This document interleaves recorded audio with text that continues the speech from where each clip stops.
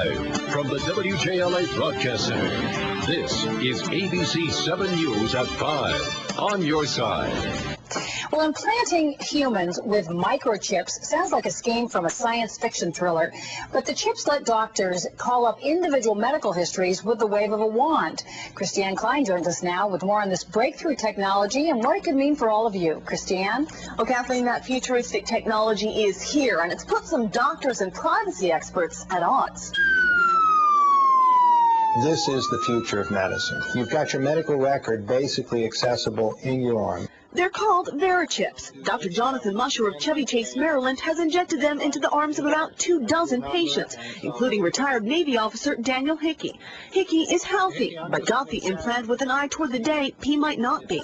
I can't talk and I'm out. I'm helpless. This way here, they'll have information to treat me. Dr. Bob Rothstein runs the ER at Bethesda Suburban Hospital, the first local medical center to adopt the Microchipped technology.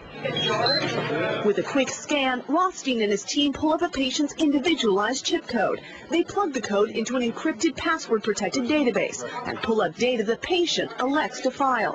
Who they are, where they live, who their loved ones are, who we contact in an emergency.